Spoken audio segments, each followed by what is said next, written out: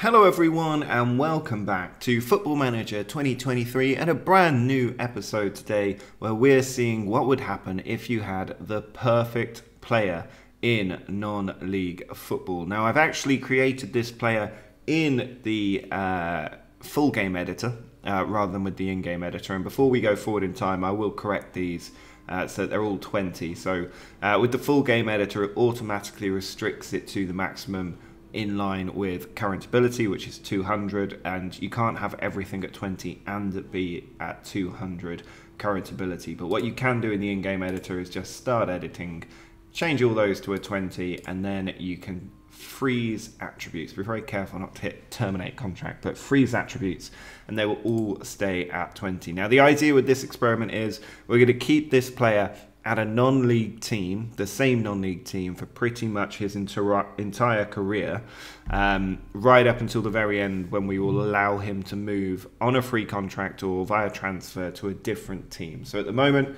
the way we're trapping him at the non-league club is by having a fixed transfer in 2042, so 20 years time when he's 36 years old, to join Real Madrid, but I will cancel that future transfer before it happens, probably 1 year before it happens, and that will allow him to move freely to a new club and see where he ends up. But to start with, we're going to have him as a 16-year-old English striker playing for Lynn. You can see it's his first time there. This is just whatever player I hollowed out and used to create the new player, but in this game he is Jenkaldo, Mr. Jenkaldo's son, Jenkaldo Jr., and at the moment no real record to speak of, but he will have 20 for everything. Even the hidden attributes are turned up to the maximum. Now Lynn are in the Vanarama National League North. You can see here not the most difficult league. I imagine that they will get out of this one fairly easily, but the real question in this experiment is how much can one player carry a non-league team up the football pyramid. And you may remember, if you saw the billionaire experiment, the money in the game didn't do an awful lot. So I'm really interested to see what one excellent striker can do. And I chose a striker because they're going to have a much bigger impact on a game than a good defender will or a good goalkeeper will. It's got to be a striker to have that match-winning edge. And I've limited him to a central striker position as well, so he doesn't get bunted out to the wing or central midfield or attacking midfield. I want goals. I want to see him winning the Ballon d'Or in League 2. So what we'll do today is go all the way forward to the end of his career. We'll probably jump 10 years and then another 10 years until he hits retirement. And we will just keep track of what he manages to achieve with Lynn as we go. So let's go forward 10 years into the future now and see if Lynn have become a powerhouse in English football. Well, we are now 10 years into the future, and you can see in his first game with Lynn in a friendly, he scored a hat-trick inside 52 minutes as they beat Royston. In his first league game as a footballer, he also scored a hat-trick, and his scoring run kept continuing. Another hat-trick there, 2 more goals here. But the problem he has is that he has no control over the defence, and yet even then, Lynn were keeping a lot of clean sheets. They were staying unbeaten for a very long time as well, including in the FA Cup second qualifying round, a nice 6-0 win there over Lancaster, and they kept on smashing team after team to make it into the FA Cup first round, where with a replay they managed to get past Colchester as well. You can see a good run in the FA Cup trophy as well, and they actually made it to the FA Cup third round where they had to take on Preston. Unfortunately, he couldn't score in the home game, and then in the return leg they were beaten 3-0. The defence not quite holding up against that higher league opposition. But in the Vanarama North, I still don't think they've lost a game here. Running through, and finally against Kidderminster, away from home, they are beaten 3-1, but they make it into the FA Trophy semi-final. And I don't think he actually scores in that semi-final. He doesn't. But in the final against Eastleigh at Wembley, he scores twice, including from the penalty spot, for a 3-0 victory. They went through the entire league season only losing once, and that means that they did manage to make it into the Vanarama National League. So winning the title there in his first season. You can see in the Vanarama National League he scores again in his first game. They don't have another run in the FA Cup like they did before, knocked out in the first round there, but the FA Trophy continues ticking along as they run through into the 5th round with a 1-0 win, and then in the quarter-final a 1-1 draw before coming back in the second one. He's not actually scoring in these games though, but he does score twice as they beat Aldershot 2-0, and then he doesn't score when they win 3-1, but they make it to another consecutive FA Trophy final, and at Wembley with 3,000 less fans there than the season before, they do manage to win the league. They lost a few Manor National League games, but of course they did get promoted up into League 2, and in his first game as a professional footballer, or not professional footballer, as a club, a league football club, that's the word I'm reaching for. He doesn't score, but they get a 3-0 win. They also beat Watford in the Carabao Cup first round. That's a massive scalp, him scoring both goals in that win, including an 88th minute winner at Vicarage Road. But unfortunately, they can't get through on penalties against Charlton in the second round. He does miss a penalty there. They're into the Papa John's Trophy, though, so we'll keep an eye on how they do there. And they get through against Ebbsfleet in the first round of the FA Cup. And you can see out in the third round to Bournemouth is a bit of a shame. They don't do so well in the Papa John Trophy either, but they make the playoffs in League 2. He scores twice to help them sink Carlisle in the first leg, and then they just do the job in the away game. And then against Eastleigh, he scores in the first minute to set them off on their way in front of 51,000 fans at Wembley. And he scores, setting the example in the penalty shootout when every single one of his teammates managed to score, as well as they managed to get up into League 1 at the first time of asking. And then in League 1, they start off with a nice 1-0 win over Lincoln. He does get the goal in that game, but they go out to Burnley in the Carabao Cup first round. Another run at the Papa John's Trophy where it looks like they do a little bit better this time. They get past Carlisle in the FA Cup, Northampton in the second round as he scores there, but smashed 3-0 by West Brom at the Hawthorns. Their league season runs through and it's playoffs again for them as they draw 1-1 with AFC Wimbledon away from home, but then at home a nice 1-0 victory to make it into the playoffs final. And he doesn't score in any of these, but yet again they go up through the playoffs and they're now as high as the Championship already. And this ascent is even better than when we gave a club pretty much infinite money. So one high quality striker is enough to fire you up the Football League. But I think the Championship looks a little bit more tricky for them here. And despite him scoring in most games, you can see they beat Blackburn here in the Championship. They beat Southend. He's the one getting the goals. I think they're much more reliant on him at this level of football. But then they do start to concede goals. And even though they might be scoring a couple, it's not enough if their defence is not quite up to scratch. And you can see this 2-2 draw here. And then they start losing because he isn't scoring goals. When they do draw against Burnley, he is getting goals. But even then, it's only one goal or so going in. So it's the lack of scoring ability of his teammates that's a problem. Whenever they get a goal, it usually is from him. They're pretty much all from him. That's the trouble. But they need to be scoring more goals. These 1-0 victories are a lot to ask of just your one good striker to do the job. And this is where you start to run into the trouble because the club isn't able to ramp up its operation to keep up with the top quality striker that they have in the club. But they are getting wins like this. He scores a hat-trick away against Hull to get them 3 points despite conceding 2 goals. But a very patchy run of form. It doesn't look like there's any playoffs or promotion this season. No great cup run either. But every season they spend in the Championship, they'll have more money, they can put into more players and get a better and better defence and midfield to support him up front. Because he's still getting so many goals here, year after year, including beating Burnley here. Through in the FA Cup third round, but beaten by Bournemouth on penalties. He scored both goals in that game. 4-1 win over Birmingham, 3-1 over Bournemouth as well. Lots of things happening around the club. 2-2 he scores against Wolves, but then they get beaten in the replay 1-0 when he fails to score, and it looks like another season in the Championship. Oh, they actually got relegated.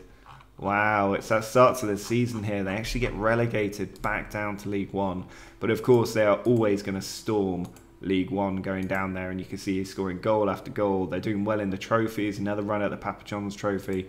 Out in the 4th round to Aston Villa in the Carabao Cup. They did beat Fulham 1-0. And then FA Cup, they're out to Eastleigh, out in the Papa John's Trophy second round, but they clearly did well enough to get promoted back up to the Championship. And if we have a look at this season here, it's a tough one again. They just really are struggling at the Championship level. They just don't have the players to do it. They need a few seasons in the Championship in order to really progress. And you can see a 4-1 defeat at home to Liverpool there isn't very helpful. They did a bit better towards the end of the season. Maybe they had a January transfer come in, and it's a better start to the Championship this next season as well. Little FA Cup run, but out to Sheffield United, but a much better season in the Championship there. Really consolidating. And they actually made it into the Premier League there. They were automatically promoted. I think at the end, they did really, really well. I wasn't convinced that this little run of poor form around September, October time, but then they really turned it on and managed to get promoted into the Premier League. In his first ever Premier League game, he equalises at home against Chelsea, but they do ultimately lose the game. Beaten 4-2 by Liverpool, but he scores twice at Anfield, a nice result there. Wins over West Ham, Swansea in here. They beat West Ham again. FA Cup third round, scores at Anfield again, the third time he's done that. And they beat Man United 3-2 as well. He puts them 2-1 up. They go 3-1 up and United pull one back. But the hero there against Man United, he scores as they beat Swansea. They beat Leicester on the final day as well. But back down to the Championship. So he has had quite the time of it these first few seasons. He's taken them further than all the money in the world could take our other non-league experiment. And if we have a look at his goal stats, we'll see why. That first season at Kings Lynn, he gets 56 goals in 59 games. A goal a game in the league. And then he gets 49 and 54, 43 and 44 there in the Vanarama National. His first season in proper league football, 34 goals in 40 games, 42 and 52. And then back up to the 40 goal mark in League One. And then it does start to drop off as he makes the Championship, still getting 30 goals a season in the league though. And then 31 again in 2 less games a season after. He scores 37 in all competitions. Back down to League One, the goal rate does jump up again before dropping off back in the Championship. Then he has an incredible season in the Championship this year, 40 goals in 46 games. The first time he scored 40 league goals in a season for 5 or 6 years there. And then his first season in the Premiership, playing for a relegated team, he still gets 25 Premier League goals in 35 Premier League games. And that is a very, very remarkable situation. If we look at that league table, they were relegated by 7 points. So he did so well to get the goals. You can see there, they had 45 goals. There's not too many places ahead of them where people scored more goals. But the trouble is they conceded 67, which I think was the worst in the entire league. Oh no, second worst after Swansea. Only by 3 goals though. So it's maybe a bit unlucky that they ended up as far down as they did. But the goals not going in the right games. And if we look at the award winners here in the Premier League, maybe looking at top goal scorer, he did finish second, 1 goal behind Lautaro Martinez, who's now playing for Brentford, with 25 goals, but ahead of Darwin Núñez. So he was silver boot, I guess, in the Premier League in his debut season there, playing for a team that has come out of non-league football in no time at all. And if we look at Kings Lynn and their overall picture, we will see that they've had quite the climb up the English pyramid. And here is that climb. Already they were a club on the rise, coming out of the English United Counties League Premier Division in 2011-2012. Back-to-back promotions there. So a club that know how to climb up the pyramid, and then quite a bit of time in out of the game leagues really before finally making it in 2018-2019. Back-to-back promotions again. They fell out of the Vanarama National League, but look at that bounce back. And then going straight up the table, first, 7th through the playoffs was quite lucky. 4th through the playoffs, and then up into the Championship, back down, but straight up as runners-up in the Championship, and then into the Premier League, winning the Championship on the way.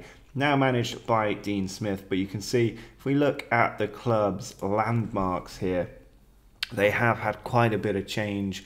They had the chairman leave and a new chairman come in. They moved to the community stadium for 5,000 capacity. And then their training and youth facilities were upgraded twice, and they managed to improve their youth category rating to category 3. So the club is starting to climb up the leagues. If we look at the club details and their finances, you can see they are now in a position where they have £70 million in the bank, a really good transfer budget, a really good wage budget. And looking at their senior squad and their wages, you can see 45 grand the most, and that obviously goes to Jenkaldo Jr. and then Andrew Moran below them. So not huge budgets for a team in the Premier League. They're doing really well given all of that, but they are now in a position where if we look at their overall trophy cabinet, there's a lot more high value trophies in there, but none of the major competitions at this point. So what we'll do now, actually one thing we can look at, he is an English striker. Let's see how England have been getting on with him in the squad. Now I assume he wasn't there for this World Cup run, but it was a heck of a World Cup run in Qatar, smashing teams there, just about getting past Senegal on penalties, but beating France 3-1, Germany 2-1, and then beating the USA 1-0 to win the World Cup, even without him in the squad. And that is a pretty remarkable outcome. Let's hope that happens this winter. And then let's just keep an eye out. I'm sure he will score in his first game, but I don't know at what point they would have called him up as he was climbing up the Football League.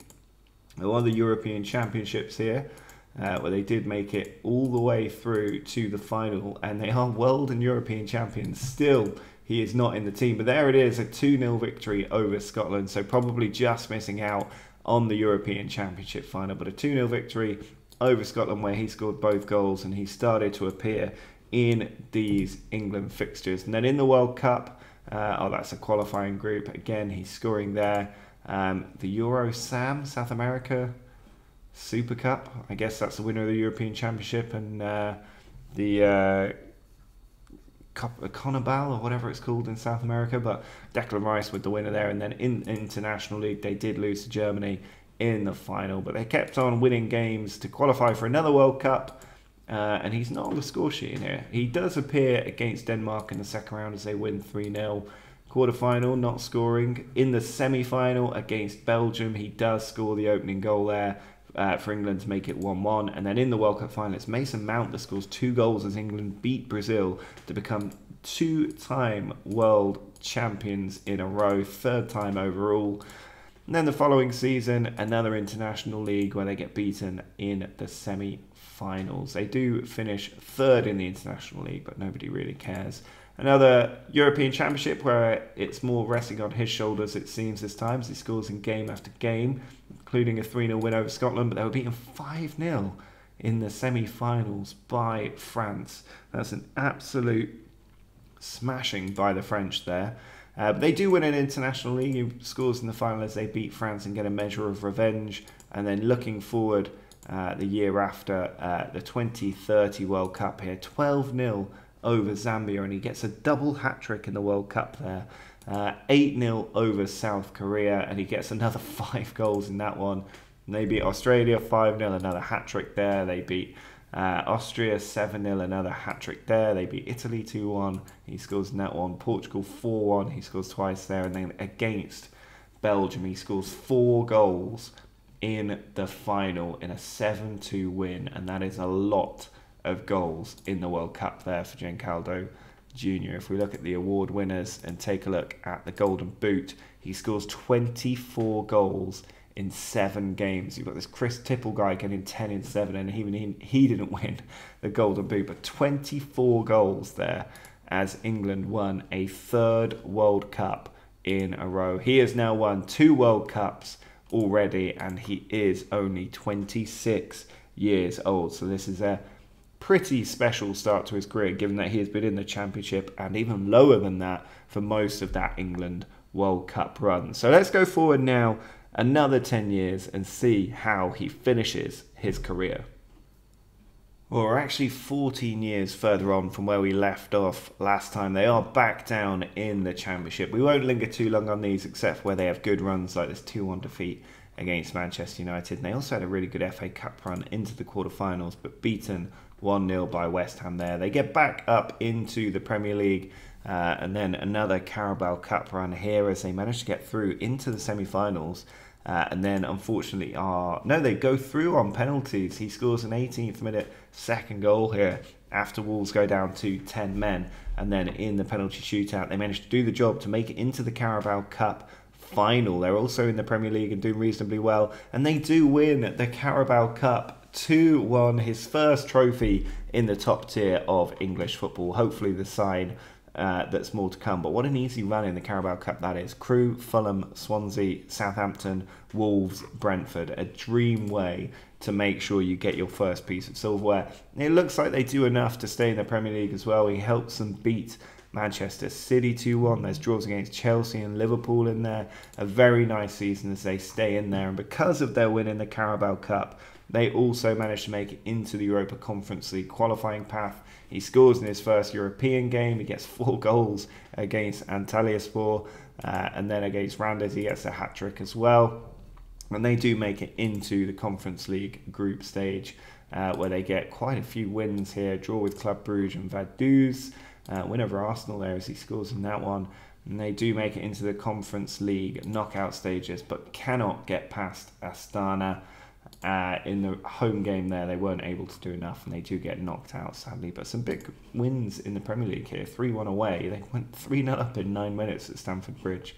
As they stay in the Premier League for yet another season. Knocked out by Liverpool in the Carabao Cup. No European football, out of the FA Cup. But a lot of wins. They should be good, and they do stay in the Premier League yet again. This time straight into the Europa League. So they actually finished quite high up in the league, because that was not through a cup competition, and they do quite well here, getting a few victories in a row, and they're surely into the group stage there with all these wins. Very nice wins, including over Benfica 3-0 away from home.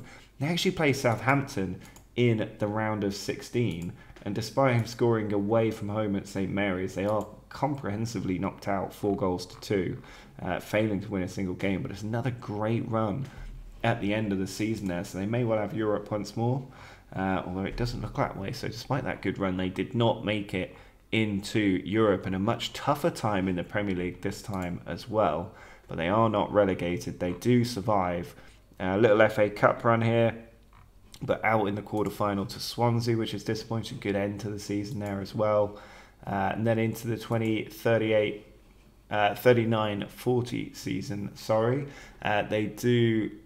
I think that's gone too far forward. The game is just glitching out a little bit. They actually made it into the Champions League. So his first Champions League game, he does score against Montpellier. They beat Legia. They beat Schalke. Very friendly.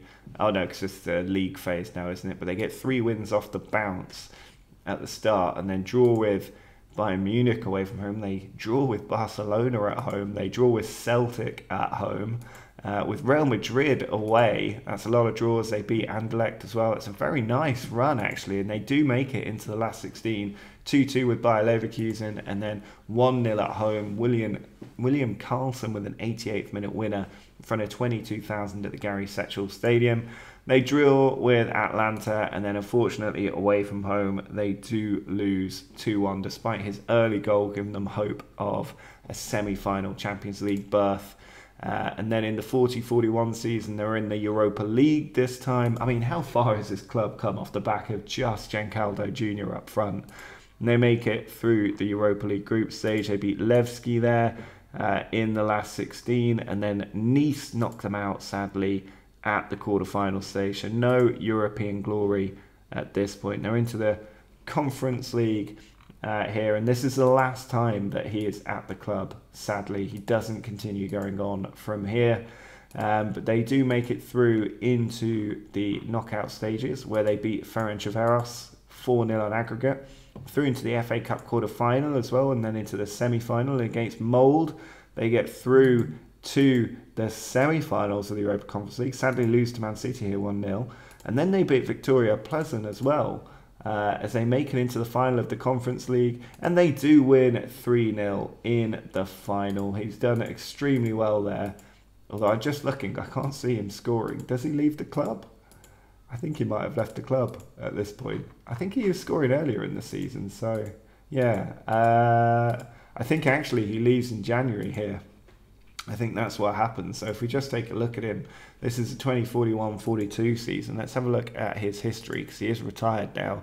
And you can see, yeah, 41-42, he makes the switch to Arsenal, because that was the last season that he was scripted to have a transfer, and I cancelled the transfer before it got to that point. And as he was in the final year of his contract, it looks like they let him leave for £8.75 million. And the double killer there is that they actually go on and win a European trophy without him while he moves to Arsenal. So let's have a little look at Arsenal at that point in the season, because it's the second half of that 41-42 season when he's there. So he'll join them in January here, where they are still in the Champions League, and they have a great little run here from January onwards. They beat Liverpool 3-1, win against Bayern Munich in the last 16. They beat Barcelona in the quarterfinals there. He scores at the Nou Camp to send them through. They lose 2-1 to United, despite him scoring at Old Trafford. And then they lose 1-0 at home in the Champions League semi-final. So he doesn't get to grace the Champions League final, but they are in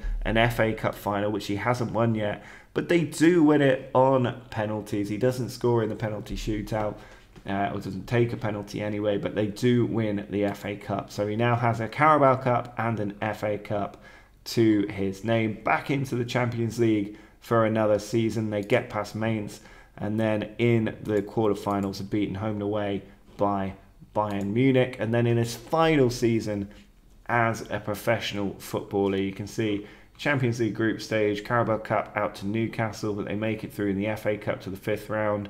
They beat Bayer Leverkusen in the round of 16, go out to Brentford in the FA Cup, and it's United again, 0-0 away from home, and then 1-0 at home. And then in his final game as a footballer, it's against Spurs, but he's not scoring in these games, and he seems not to be scoring for a little while here. He scores in that 3-2 game against Brentford. That's his final goal, is at the Brentford Community Stadium in a 3-2 win. And sadly, that is his last season as a Oh no, it's not. He does keep going to the 44-45 season. I guess this must be his last one. I thought I checked these dates, but apparently I checked them very badly.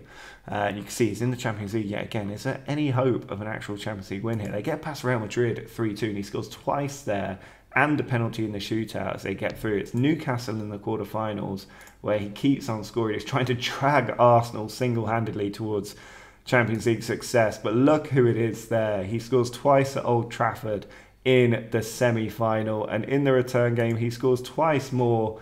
But sadly, despite scoring in the penalty shootout and them going 3-0 up with that third penalty, United come back, Arsenal choke, and it is Man United that go to the final.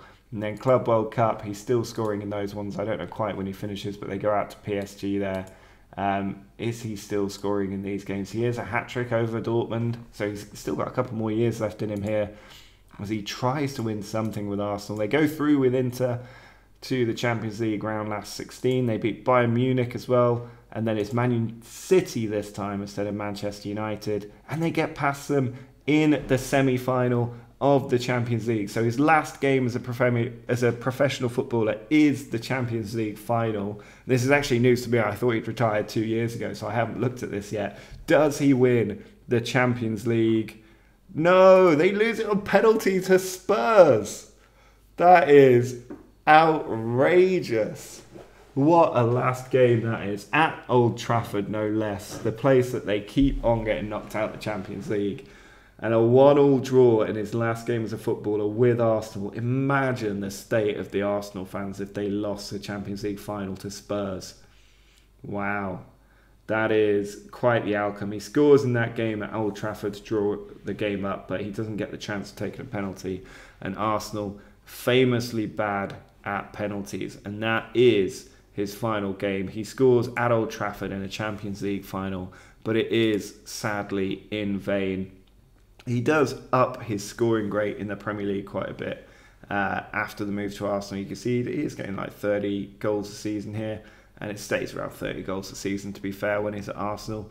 But he has had a very interesting season here. If we have a look at his milestones and what he's managed to win throughout his career, then starting very early on, he's in the under-21 championship for England, and he manages to win that. You can see them getting promoted and up in various leagues. World Cup winners there. Well, he's still in League One, I think, at that point. Relegated from the Championship. They win the International League. They win the World Cup again, as he's named the Championship Player of the Year.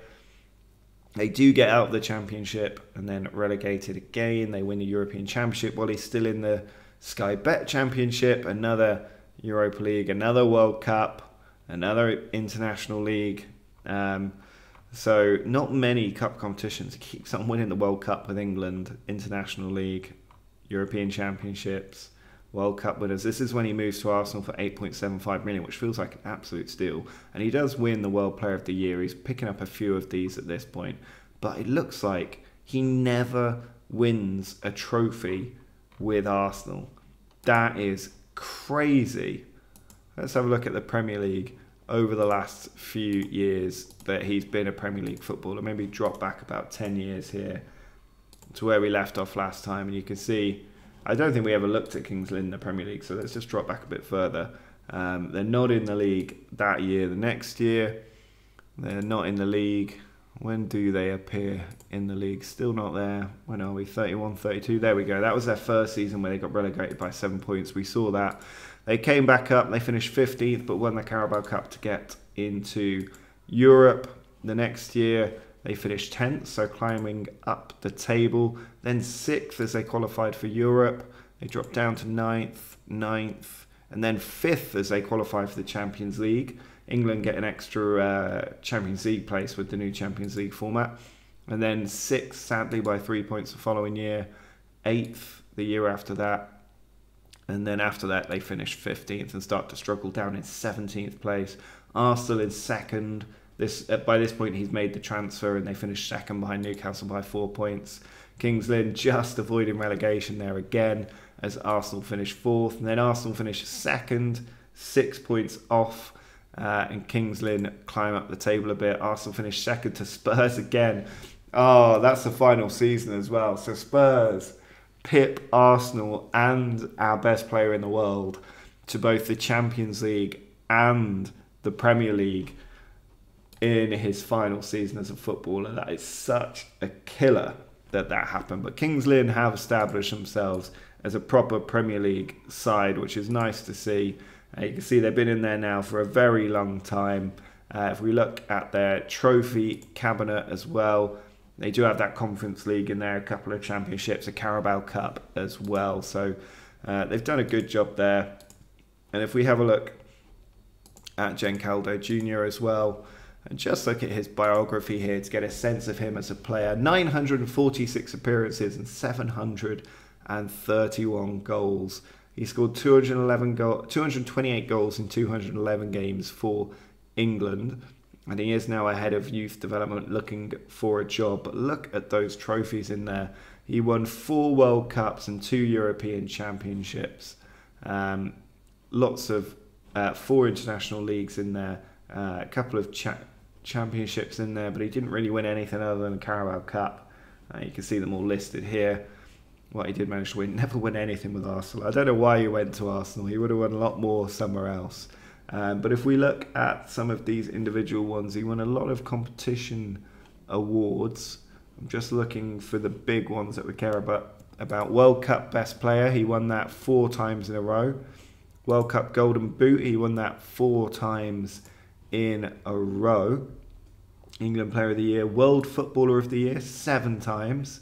3 times with Kings Lynn, 3 times with Arsenal. Oh, was that? Yeah, 3 times with Kings Lynn. Oh, he did win it here in 2031 as well, and then had a long break before winning it again. So much more celebrated later in his career. Now, where's the golden shoe? World Golden Ball. How many times did he win this? So you can see, won it 2034, 35, won it 36, 37, and then twice in a row, but never won it with Arsenal.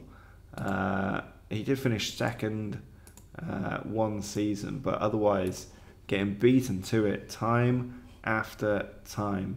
But he did do reasonably well with the individual honours.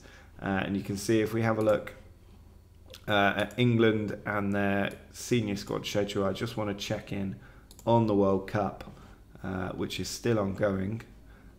But if we look at the past winners of the World Cup. England, England, England, England, England, England.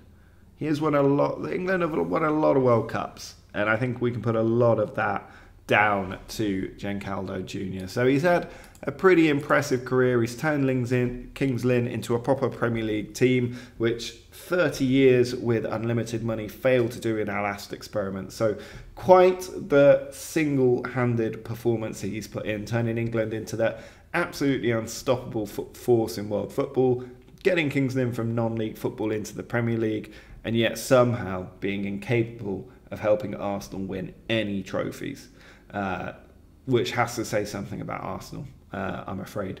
But that is going to be it for today's episode. Do let me know down in the comments if there's other experiments you'd like to see, and make sure to subscribe to the channel if you're new. But until next time, see ya!